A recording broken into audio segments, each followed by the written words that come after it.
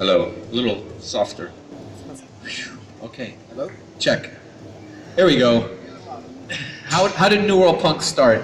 Well, Ferry and I had, we've done gigs together over the years where we were on the same lineup.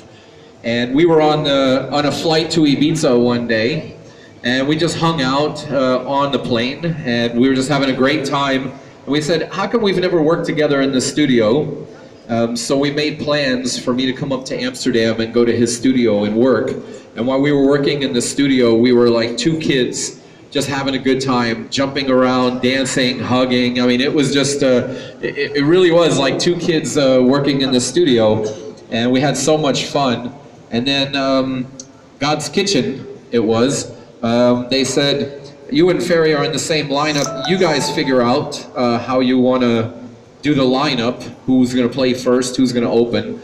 And so we had this really cool lineup of I will play 1 hour, he'll play an hour, then he'll play an hour, I'll play an hour, and maybe we'll play an hour together.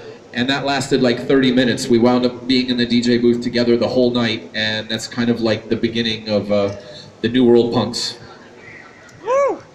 And then when clubs and festivals around the world started asking for a Marcus Schulz and Ferry Corsten back-to-back collaboration, at some point it was very hard for us to explain it every time. What does it mean? What is this? Where does it come from? So we decided to give it a name. We came up with New World Punx. You know, one of Marcus's biggest tracks at that time was, up to that point, was the New World, and for me that was punk. So together, you know, the attitude that we have with the music, we decided to call it New World Punx. So that's it.